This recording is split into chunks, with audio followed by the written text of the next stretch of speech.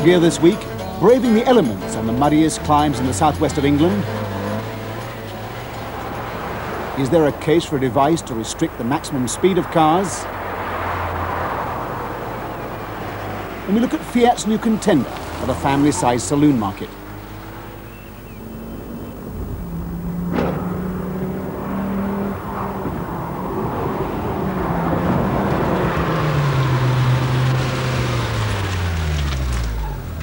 Hello and welcome to this week's Top Gear. We're in Turin for the motor show, or to be more precise, we're on the roof of the huge old Fiat factory in Lingotto. So big they built a test track here, and this is where all the production cars got their first spin as they came off the line.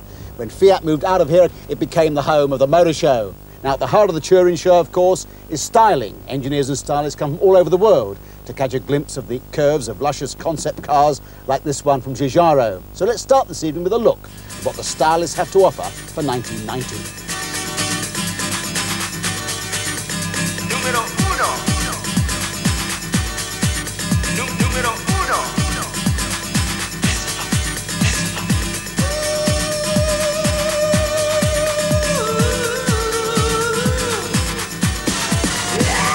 These concept cars are essentially thoughts of the future. Indeed, they're often extreme flights of the designer's fancy. They do incorporate many ideas that are built into future models. Pininfarina is a name that rings around the world, partly because their designs have been used by so many companies, from General Motors in the States to Rolls-Royce in the UK and just about everybody else in between, but mainly because of their long association with Ferrari. So it's fitting they should celebrate their 60th birthday with a concept car based on the Ferrari Testarossa. It's called the Mythos, uses the same flat 12 engine and mechanicals, but there really the similarity ends. They've chopped 7 inches off the back end and made it 5 inches wider, so it's much more of a delta shape. It's 560 pounds lighter because they've used costly carbon fibres. The styling altogether more brutal and more aggressive. Comes without windows, without a soft or hard top, just this vestigial windscreen, so very much a racing car feel. You've got minimal instrumentation, basic door panels. The $64,000 question, of course, is will the Mythos influence future Ferrari designs, or are we looking at a marvellous piece of automotive sculpture that will eventually find its way into the Pininfarina Museum? Much more down-to-earth is Pininfarina's research car called the CNR. It was an attempt to design a practical car with the most aerodynamic body ever produced. It's a full four-seater with a coefficient of drag of 0.19, well below the current crop of production cars. It certainly looks quite conventional. It can't really be said for Michelotti's study for tomorrow's town car. Built on Fiat Uno mechanics, it's called the Ville 2000, French techno-speak for a year 2000 city. Seat 5 within its orange, egg-like body. Bertone is one of the most powerful of Italian design studios, best known perhaps for a long string of stunning mid-engine sports cars, such as the Lamborghinis Miura and Countach, and the Lancia Stratos, to name but 3. Their current offering is bang in the middle of that tradition. It's called the Nivola, after one of the most famous of Italian racing drivers, Nuvolari. It's got a huge 5.7 litre, 32-valve Corvette engine placed just behind the driver's spine. Under the engine cover, there's a tray to take the roof panel that detaches. The engine is well forward, and a real sign of the times is the space occupied by the big catalytic converters. So the only space for luggage is in the very wide doors. To say the least, an unusual solution. It certainly isn't the car to take to your local supermarket. But it does claim a 0 to 60 time fractionally faster than the Ferrari F40, 4.3 seconds, and Bertone claim it's close to production. Ital Design, in the person of Giugiaro, is a mere youngster on the Italian design scene. They've only been going 22 years. In that time, they've racked up a fearsome track record, over 80 designs, including such front runners as the Golf, the Uno, and the Lancia Delta. The Aztec, which we saw earlier on the roof, was first revealed over 2 years ago. It's back on the stand because they've just gone into a short production run in Japan. But that ice blue, sinewy shape over there is perhaps a hint of the future. The famous mark of Bugatti is about to be reborn. And that's Ital's offering based upon the very tough, very compact specification that Bugatti have issued. Tucked away at the end of the hall is one of Europe's biggest design studios, not from Turin or Milan, but from Worthing. IAD are out to beat the Italians at their own game, and they've got 2 models on display. This black and yellow wasp of a sports car is called the Venus. The Sting is a 2.2 litre Lotus engine mounted amidships. A vehicle to turn the head and tickle the fancy perhaps, but not so significant as their MPV or multi-purpose vehicle. It's a sort of mixed leisure and pleasure vehicle, plenty of room for the family, a certain amount of cross-country ability, but not too much, and very much part of a trend, of course. Fiat have one planned, even Mercedes have one on the stocks. This one's based on the Escort chassis. You can get 6 people in there with ease, a nice light spacey feel with all this glass, and have they got the answer here to Europe's problems of mixed left-hand, right-hand drive from the centre? Now, with the exception of this vehicle, there's a common factor linking most of the cars in this hall, namely power and speed. Most of them can do well over 150 miles an hour, although, of course, there are very few places now in the Western world where they can drive at anything like that speed legally. Even Germany will, in a couple of years, have to come into line with the rest of Europe. And, of course, it's now power that sells cars right across the market range. But with our roads becoming more congested, more and more powerful engines sitting boiling in traffic jams, is there a case for the unthinkable, for some kind of mechanical limiting of a vehicle's top speed? Obviously very controversial, but Tom Boswell's been looking into the pros and cons. It may seem surprising, but the 70-mile-an-hour limit was only introduced permanently 23 years ago, following a 3-year experimental period. Today, motorway cruising at well above that legal maximum seems to be accepted by motorists and even tacitly approved of by some police forces, depending, of course, on the prevailing conditions. In the United States, there's some evidence that a lower motorway speed limit results in fewer accidents. Over the last 3 years, most states have raised their maximum limit from 55 to 65. The death rate on these roads is now up by a third, to 2,800 killed per year. So couldn't a simple gadget be fitted to all vehicles to limit their speed to, say, 10% above their legal maximum? Now, whilst it may be fiercely contested if applied to cars, coach operators have had to fit such devices to their new vehicles since last April. And for older coaches, speed limiters will be phased in over the next year. These laws followed a series of accidents involving coaches on high-speed roads. 13 people were killed in this horrific crash on the M6 5 years ago. The French have had to fit limiters to bigger trucks for 10 years now, and current discussions mean that lorry anti-speed devices could soon become a requirement throughout the European community. In the UK, limiters are now fitted voluntarily to about 1 in 10 heavy goods vehicles. Increasingly, fleets, like the Post Office, Sainsbury's and Esso, have introduced devices to fix a desired maximum speed. Setting the speed hold at 60 miles an hour. This means that at no time can I now exceed 60. It gives me full concentration to the road and everything around me. The vehicle is also fitted with a top speed limiter of 70 miles an hour. So the vehicle cannot exceed that speed. As we approach 60 miles an hour, the feeling is just as the accelerator is being magnetically pulled away from your foot. I can already hear you saying, it's all right for those menacing lorries, but not for cars. But why not? The equipment manufacturers say they could be fitted fairly easily, and it wouldn't be a complicated job. These are the two major components for fitment to a truck. An actuator, which is controlled by an electronic module. If we were to transfer this technology to a car, then depending on the fueling system fitted would depend on whether you would use both these units, or if it was a fuel injection system, you would only use the actuator and modify the electronics in the vehicle so as to remove the need for this. That obviously has a substantial effect in costings. A combined system, you're looking at around £150 fitted to the vehicle, whilst if it's a modification of the software, then the only unit you're fitting is this, bringing the price down to substantially less than £100. The motoring organisations are reluctant to give limiters an unqualified acceptance.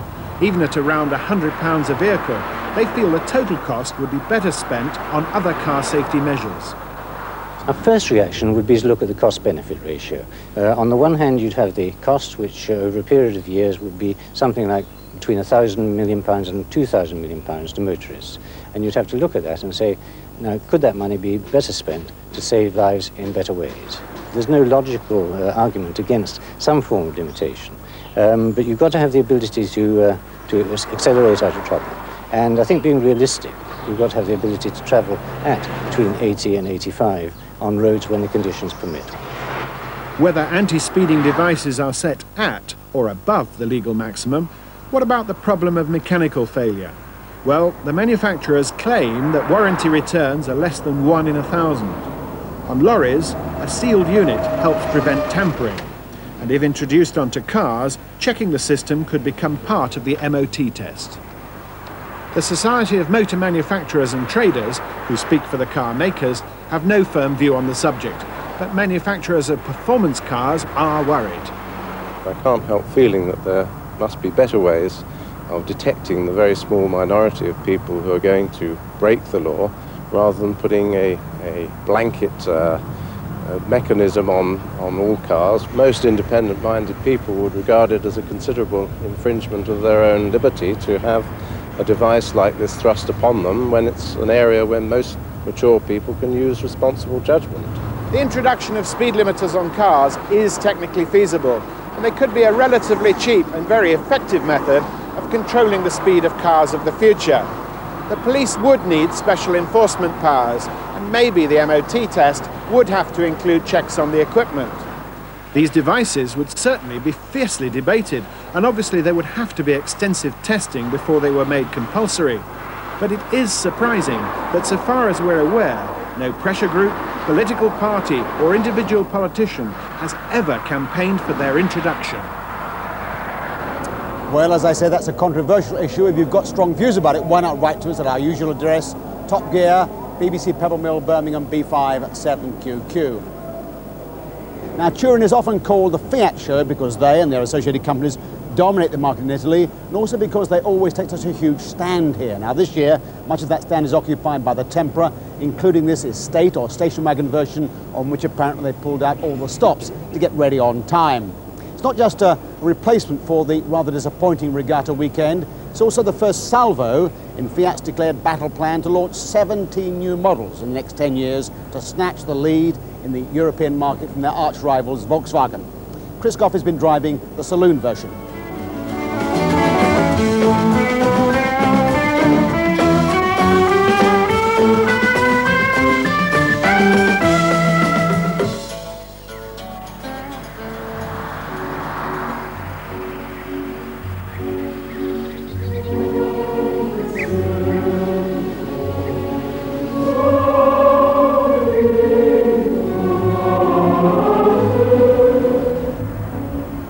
Fiat's new Tempra represents a bold attempt by the company to move what is essentially a Tipo-sized car with a boot into the upper medium sector, where it'll be up against cars like the Sierra and Cavalier in the UK.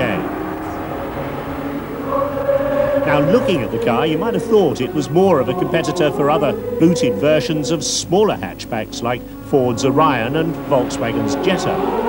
But Fiat maintain that moving up a class is justified by the quality and refinement they've built into it. Fiat say they've gone to great lengths to try and eliminate any shakes or rattles in the inside of the Tempra. It comes with 2 levels of trim. This is the SX version, and with it you get a rather garish electronic digital dashboard. Personally, I prefer the simple analog instruments of the base version. You do get quite a sophisticated heating and ventilation system with optional automatic electronic temperature control. It's nicely trimmed inside. You get a folding armrest that's very comfortable, except you can't get the handbrake on very easily when it's down. But apart from that, plenty of elbow room, lots of leg room and plenty of headroom too. Certainly competes well with the Cavalier Sierra class. The boot lid opens quite wide, but the lock looks rather hazardous to an unguarded forehead. Plenty of space in the boot for 3 suitcases. We put a couple of bags in as well, but you'd have to unload everything to get at the spare wheel, which lives under the boot floor.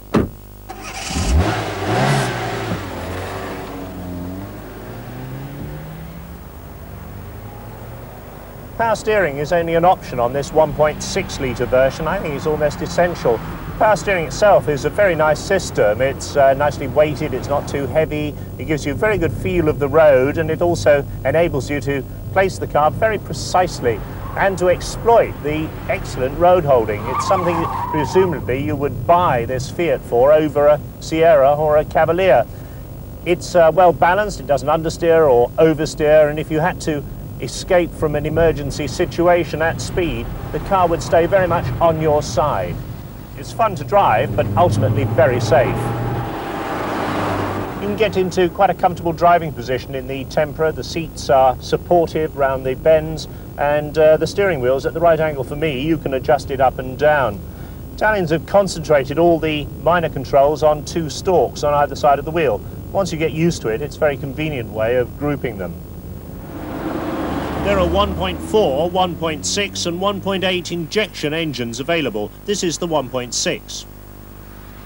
It's got quite nice mid-range punch, but it's hardly the Italian brio that we used to get with their old twin-cam engines a few years ago, where you just let it scream its head off to get the ultimate in performance and hang low-down torque and flexibility. You can see why the Italians have done it, of course. They've got to appeal to a much bigger European market, but in doing that, you sometimes think they may have lost a little bit of their flair and character.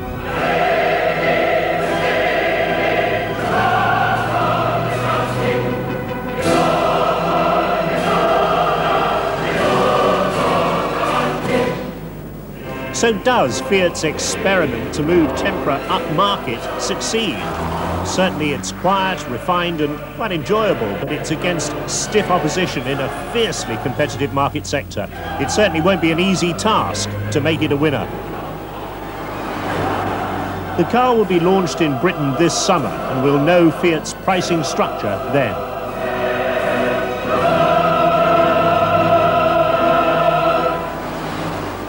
So to sum up, the Tempra scores well on its refinement and handling. It's got very good aerodynamics, and all external panels are made from galvanized steel. On the minus side, there's that digital dashboard and only average performance. There was a slight gearbox whine too on our test car, and although I like armrests, I do like to be able to put on the handbrake. Now back home to one of the oldest events in motorsport, the Land's End Trial. All kinds of vehicles take part except those with four-wheel drive, and Tony Mason was in at the start of this year's event. First run in 1908 as a motorcycle reliability trial from London to Land's End and back, this classic event is unique, and it's still going strong. The Motorcycling Club, who organise it, first admitted cars in 1914, but otherwise little has changed over the years. There's always a full entry of 350, making it one of the biggest events in motorsport, but it's not particularly well known. It's strictly for amateurs, no sponsors, no works teams, and no prize money. Are you all right up there? Yes, thank you. Does it get a bit cold to be so high out? Yes. You don't feel like getting down? Got 10 layers on. And Mrs. Vaughan will need all those 10 layers of clothing. The forecast is frost tonight and rain tomorrow. Once the bikes are on their way, the cars are scrutineered. It's more of a mini MOT, really, as the cars have to be road legal with everything working. Spare wheels and batteries must be strapped down tightly, but do many cars fail to make it through scrutineering? One or two we send round again, then we send them off to put something right, like at Buckler just now, they had to have a petrol leak rectified. We don't like to fight them because, you know, we're all competitors together and we all want to have a run, you know. It's a very long way in an old car, but the hills, it's not the hills that are difficult, it's the bit in between them. Nothing falls off usually. Sometimes the engine breaks, otherwise it seems to get there usually. But we manage. This looks like a big family outing, is it? Well, it is this time. All we've got now, we haven't got the dogs here, that's all. So, I mean, this is the first first stay on board all the way round? Well, we hadn't got a car to do it in, you see, so we went down to the local car office. We were determined to do it.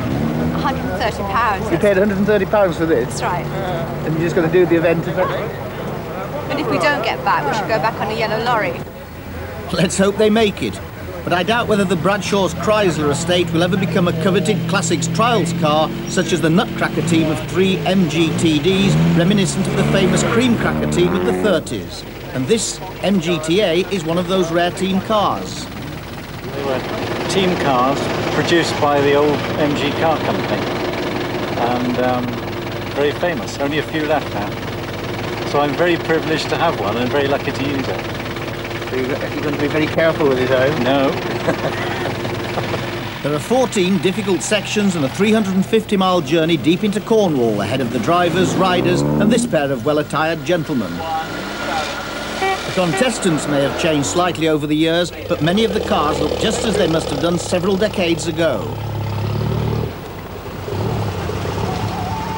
By midnight, the competitors from Bristol, Basingstoke and Oakhampton were all converging on the Jolly Diner Cafe at Tintinhull in Somerset.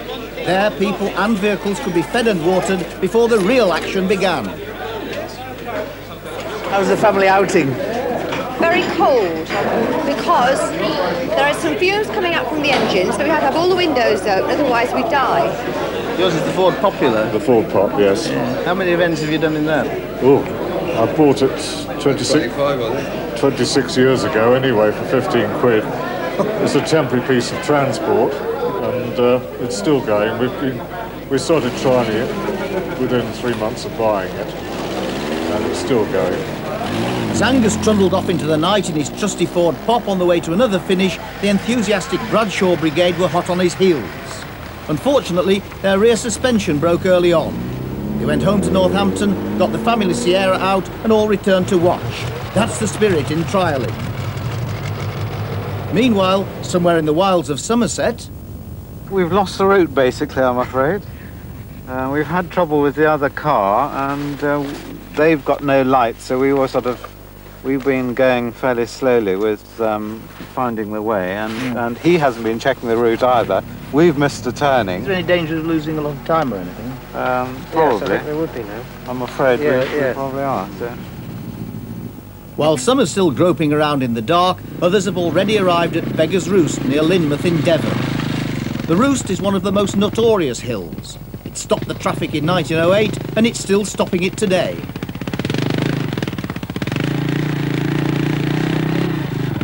I've heard the first 3 sections have been relatively easy and cleanable. Yes, they have. They've been very dry, lots of grip.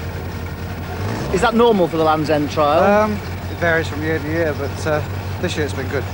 And what do you think about the one that's coming up, this famous Beggar's Roost? Always a problem. For John Boswell and his co-pilot Carol Woodham, Beggar's Roost posed no problem and their Dutton held on to its clean sheet. The early birds, however, have the advantage in many ways as the hills get more and more churned up as the day goes on. Despite extra weight over the driving wheels, front-wheel drive cars like the Citroën are always at a disadvantage on the steeper hills. Last time we saw you in the middle of the night, you were completely lost, wasn't it? Yes, we made it. And our other chap's just behind us too. We're still battling away, you know. Okay, sir. There you go.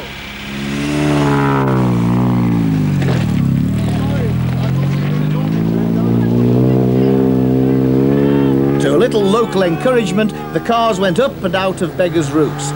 They then moved on to complete, or fail, another 4 tests before attempting a section with a difference.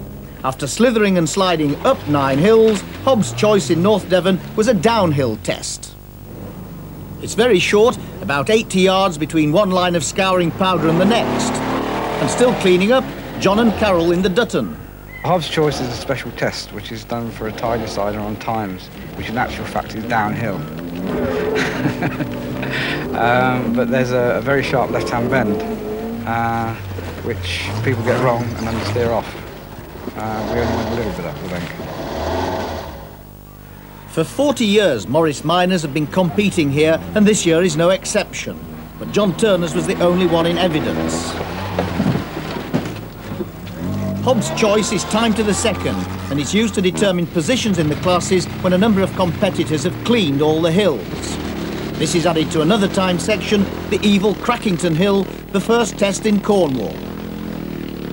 It's a long, fast blind in deep, glutinous mud, made even more delightful by the addition of farmyard effluent. It calls for a certain amount of aggression and particularly sensitive throttle control by the riders and drivers, which is what trialling is all about. To make it even harder for the specialist trials cars, the organisers kindly arranged for them to stop astride a line and start again. Some do, some don't. In fact, quite a few don't.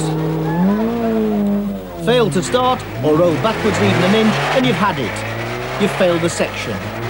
You're ungraciously assisted to the top and it's goodbye to your gold. But still in the running for gold, our intrepid duo in the Dutton. Crackhead, in actual fact, is my favourite section. It's a good blast, which I thoroughly enjoy. And when you get to the restart, it's full of farmyard slurry, which is quite difficult to get through. But we managed to clean it. Also, a good passenger and a bouncer is the key, because they get you up there. If you think bouncing up and down is easy, look at these two in the Imp, raising steam in the Crackington mire. A gallant effort. Bit of a failure though. But never mind. Did try. We tried hard. Conditions got worse as we made our way to Blue Hills, the last and some say the toughest section of them all. This is where strong men weep. You can clear all the previous sections and then fail miserably on the rocky tracks at the tin mine. It's steep and it's slippy, but if you're rear-engined and rear-wheel driven, you're in with a chance. If you're front-wheel driven, oh dear. But what the heck, it's all part of the fun, although if this grand old Austin 10 had known what it was in for, it would probably have stayed at home in the dry. What sort of a trip has it been? Wet. Wet and cold. Very wet. You feel tired?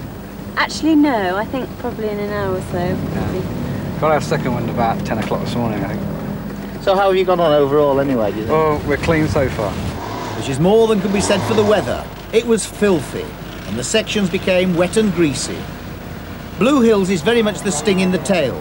The Dutton clawed its way up the first Blue Hill section and went on happily to clean the second, and collect a first-class award and a coveted Land's End gold. By now, the Land's End trial was running late. The bikes had had few problems, but some of the cars had been on the road for 20 hours or more. A hard day's night. Well, it's a really wet and bedraggled convoy that have made their way here to the final section here at the Blue Hills tin mines near Newquay. It's been a day of bumping and boring, of broken drive shafts and burning rubber, and towards the end the weather conditions became atrocious. I'm freezing, but I'm told by the organisers that this hasn't been a tough Land's End trial. I wouldn't like to see one that is. Well, despite the rain, that looks as if it could be a great deal of fun. If you think you'd like to have a go, by the way, it's organised by the Motorcycle Club. And before we leave Turin, let's look very briefly at one of the new cars launched here that could cause quite a buzz in the UK, this gutsy-looking Fiesta RS Turbo. It's not all cosmetic. Basically what they've done is to repackage the 1.6-litre engine out of the Escort RS into the Fiesta frame, give it a new turbo to improve the torque curve. The result is a sparkling performance said to be marginally quicker than the XR2i itself. Inside, all the requisite Boy Racer package, Recaro seats, leather-covered 3-spoke wheel and so on. Price unrevealed, thought to be between £12,000 and £13,000 when it comes out in June. Now, our apologies for not slotting in the Corvette item. We'll do that later in the series, we hope. And you may have heard us last week lamenting the increasing use of road over rail for transporting cars. We're glad to hear that some companies are still using rail. Good for them. Next week, we're back in the UK. We got the winner of the Radio Times Rallycross competition. We road test 2 new Toyotas, the MR2 and the sleeker GT4. See you then. Until then, drive safely. Goodbye.